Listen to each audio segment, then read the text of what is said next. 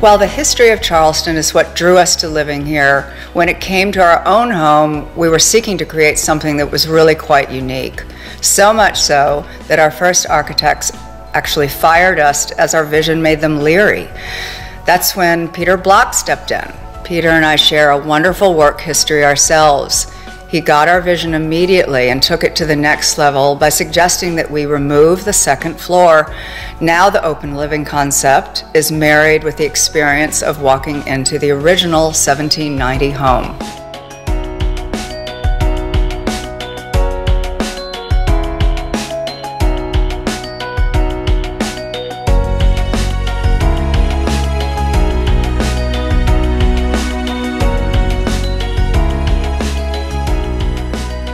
Jill, I don't even know what to say. I mean, I knew you were going to bring it to the next level when you told me you were creating this house here, but I didn't expect something like this. It's taking my breath away. When I designed this space, it was really key to me to have a lot of flexibility within this open room. So what we found is that this furniture will float and become 7 different configurations. Because you guys entertain a lot. We do. Honestly, it's something that is a real bond between Ray and I. We really enjoy it. Oftentimes we're here at this table in front of the fireplace, but you know what? We really try to utilize the whole house.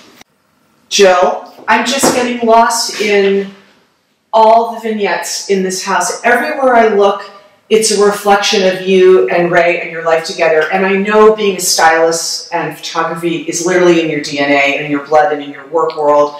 But how you've translated here in where you live is just remarkable. My father was a photographer, and I worked as a stylist for 30 plus years. So it's how my eye sees, it's my point of view.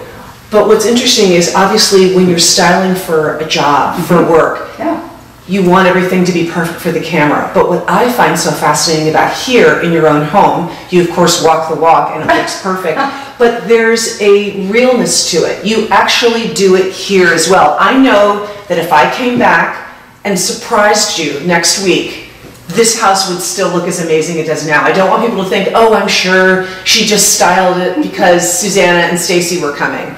It looks like this way in different incarnations, I bet, all the time. Guilty as charged. That is very much the case. And it's just the joy that I get out of having cool collections, out of seeing the pairings of things. For instance, I love typography and I love pattern.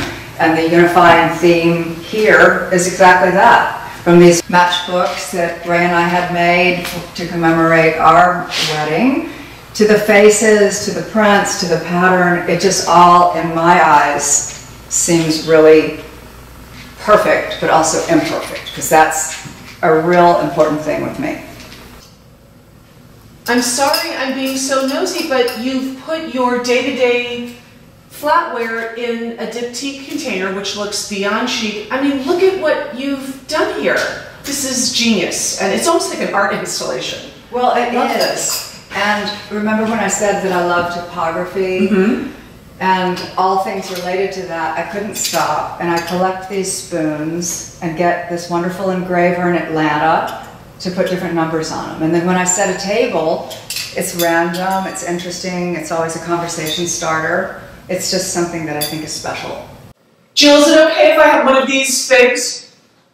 Of course. Have you?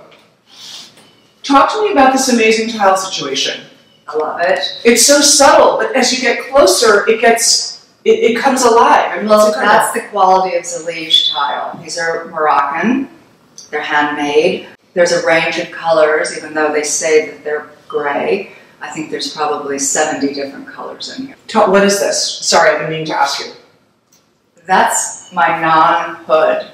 I can't stand a hood over I hate hoods too. So although this sounds like a 747 when we turn it on, it's kind of worth it to me. But this acts as our exhaust fan. It's like jewelry. I kind of want to wear it as a pendant around my neck. Jill, these clothespins, I'm sorry, I'm again obsessing over your obsessions. All these little clothespins each have a heart on them, which I know that you probably did. Firstly, I just love utilitarian objects, and there's nothing more basic than a humble clothespin, and I Agreed. take a brander and I just put this little heart on it, and this is actually part of a logo for my company name, Stable. And I use these for the tabletop to put place cards on. I clip my mail together. Oh, I sometimes use them in my hair. I just use them a lot. I love all these bracelets that you have, just in both. Aluminum, yeah, I love these. This looks like a library. How is it a guest room also? Well, given that it's the first room off the hallway, it was important that this not feel like a bedroom. Right. So my solution to that was to have a Murphy bed that had a table connected to that. What? So that, I know. Are you crazy? Wait, there? It's true. So I take all these things off, I take this photograph down. Right. This table goes up, and then I have a hook, and these are the legs of the bed, and that comes down. Can you put these right here? Sure. I think I have every line in Charleston cornered for tonight's party.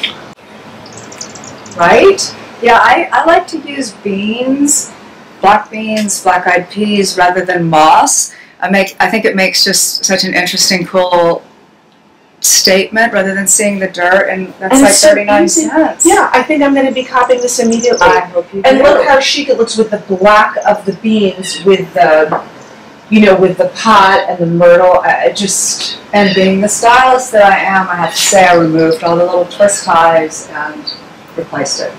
Jill, this is next level, but you're right. Oh my gosh. I wanted to show you what I'm scheming and dreaming about for a weekend retreat that we're building about an hour away from here.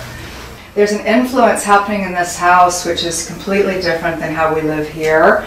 And these portraits, these are all going to be hanging in the kitchen. It's going to be olive green and very dark. Those are going to be attached to the fronts of the kitchen drawers along with these. Okay, wait. Knobs. Sorry, I know this is why you do such beautiful work, but I love how you already know the micro detail of certain things, but you're using it as a way to inform the overall picture too, because the house isn't finished yet. No, it'll be done in a couple of months, but my brain goes to those kind of details as I also am kind of doing a bigger plan. I'm truly a frustrated architect, but it's been fun to collaborate with people and to be able to really work on space, because as much as I love all the tiny details, what's most important is the space and getting that right. The proportions, the scale, just so that people feel great in these rooms. Is this what the little keyholes are going to look like?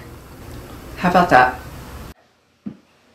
Jill, I love in here how you've hung your great uncle's impressionistic landscape on the wall in kind of a very deliberate manner here, but isn't that his also here that you've just propped on the headboard? It is, and I love leaning art. I think it creates just such a great casual and non-committal moment. And I just think it means that if I want to have this one here, or if I want to go over here and pop it up on this stool, that just feels really great. And so many people would be scared to put their painting low on the ground, below knee level, but I think it draws you over there. It makes me want to touch them, and it makes me also, you forget about when you don't hang it, if you can just... You can look at it. Right, and really see it. There's an intimacy. I think it also makes things a little less precious, yes, even though yes. It is special to me. And I can tell it's special because it's above your head every night, but it makes you have a tangible relationship with it. That's so true. I love that. I set my tables the way I love to dress, by being inspired by found objects, whether they're in nature or in a flea market. It's all about unique textures, layers, and accessorizing for me. Susanna, do you remember when I was saying I was just starting to get into a little color? This is kind of what I mean. I can't have a sofa made out of that, but how fun is that? Great, huh? Susanna, I thought this would be a great place for you to change for the party tonight. Yes. Hello, this is like an entirely different environment.